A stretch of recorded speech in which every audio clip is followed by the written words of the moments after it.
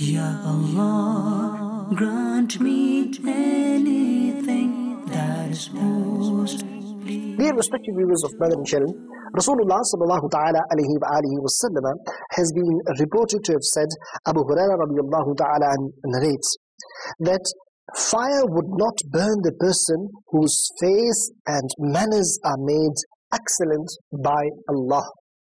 And another hadith saying Abu Hurairah radiallahu ta'ala narrates that a perfect mu'min believer is the one who is the best in manners. Unfortunately, nowadays we are being intolerant.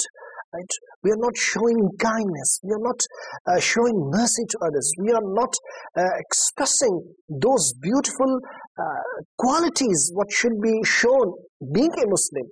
And as Rasulullah sallallahu ta'ala alayhi wa sallam defined, a perfect believer is the one who is the best in manners. We should also adopt good manners. Today in particular, I will talk one of the good manners, that is being tolerant, being lenient towards others, forgiving others, insha'Allah azza wa jal. Al-Mu'mineen Sayyidatuna Aisha Siddiqa Tayyiba Tahira radiyallahu ta'ala anha has described that the Holy Prophet sallallahu ta'ala alayhi wa alihi wa sallam said, when Allah azza wa jal intends to bless some family, He azza wa jal creates in their hearts love and kindness. And then further, another beautiful hadith is Rasulullah sallallahu ta'ala alayhi wa sallam has been reported to have said, a person's honor is his religion, lightness is his wisdom, and gentleness is his good character. And finally, another hadith, Rasulullah sallallahu ta'ala alayhi wa sallam said, Allah azza wa jalla likes easiness in every matter. So we should become easy.